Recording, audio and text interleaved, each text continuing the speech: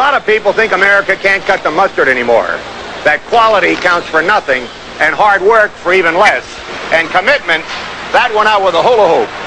Well, when you've been kicked in the head like we have, you learn pretty quick to put first things first. And in the car business, product comes first.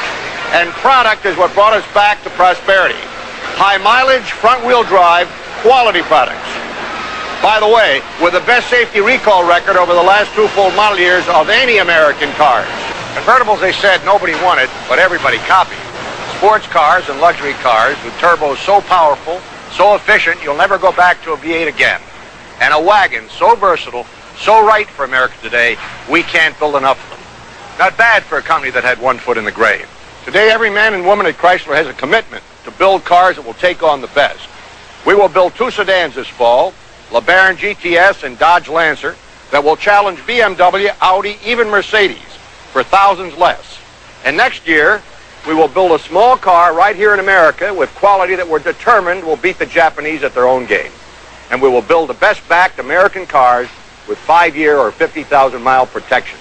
Quality, hard work, commitment. The stuff America was made of. Without them, there is no future. I have one and only one ambition for Chrysler: to be the best. What else is there?